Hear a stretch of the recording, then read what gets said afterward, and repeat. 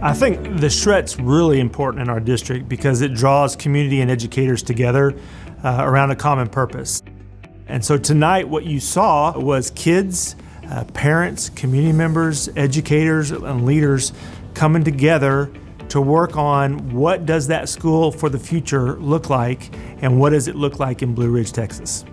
I think it's a great exercise. I love how, we have a small community. It's growing every day, but I love how, we all come together as community members, as administrators, as teachers, and are able to kind of participate in something like this and, put all of our ideas together. It just made me feel a part of something that's going to be used for 40 to 80 years on, and it was a great experience to kind of see it from day one.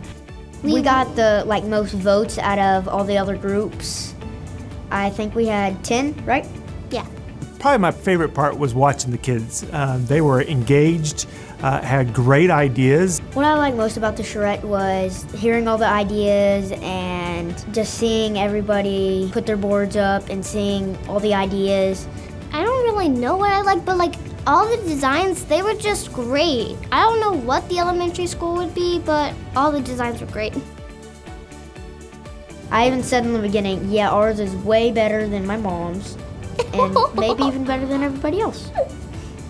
So the next steps after the design charrette is we take the information gathered tonight back to the office, and then we organize it, and we're able to produce several schemes that we bring back to the owner to show them kind of the design concepts that came out of this meeting and also that we have to convey to them.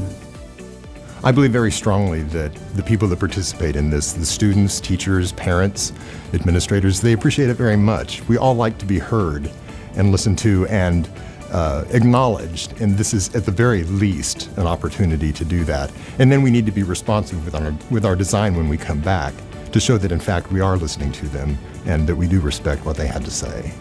So I think the value of the Charrette tonight is it's kind of like in school. We collect data and then we adjust our instruction, and tonight we collected data, we collected thoughts and ideas, and now we get to use that data to design and put into action what everybody wants in our school building. And so those next phases to get it on paper, to start beginning to look, see what it looks like is so critical in moving forward so that we're ready to start building about a year from now.